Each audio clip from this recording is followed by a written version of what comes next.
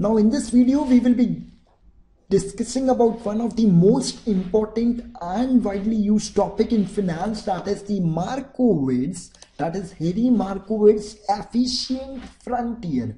That is that frontier which tells us the optimal portfolios where one gets highest expected return for the lowest possible risk. But before, let's discuss what was this Markowitz theory, that is the modern portfolio theory, the benefit of diversification. So this theory was about combining two stocks, that is stock A and stock B, with negative correlation so that the risk gets diversified. That is, when correlation is less than 1, when one stock rises the other falls, and when other rises the other falls. So in this way the risk of that portfolio gets diversified and reduced without compromising with the returns.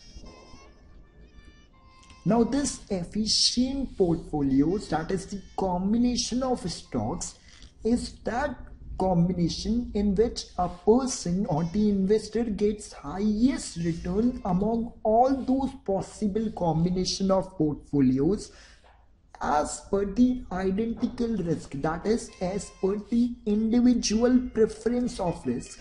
What is the volatility an investor is going to accept? So this is the efficient frontier. On y-axis is the expected return from the combination of the portfolios, and on the x-axis is the risk or the volatility, that is denoted by standard deviation. Now this combination of portfolio, as you can see, is giving an expected return around this, and the risk of this portfolio is somewhere around between this. Now what I see is when I move to this portfolio, my return increases to a greater extent and the risk has no change in risk, you can see. And when I move to some higher, like near to efficient frontier, my return increases and the risk remains same. So this is the efficient frontier, that is the line which represents the optimal combination where its return is higher and risk is lower, or the same return but getting more, same risk but getting more return. And this is due to the benefit of diversification, due to which the risk gets diversified. That is when correlation between two stocks is less than 1.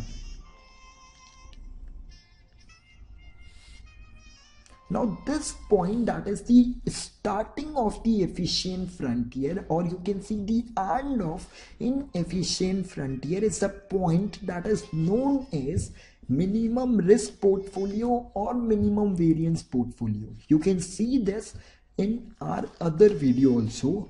Now this is the end of inefficient portfolio, and this is a point where standard deviation is the lowest. Now what if R is equal to -1, that is perfect negative correlation. That means when one stock rises, the other falls in the same exact direction. So the expected return, that is of risk free, will be somewhere on this point and you will not be facing with any risk.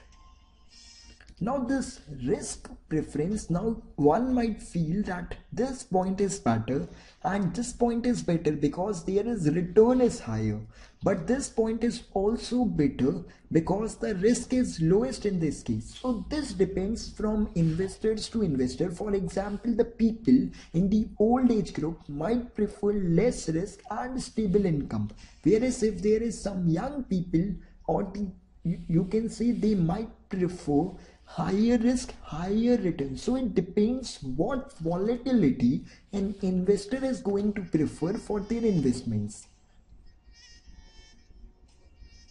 Thank you.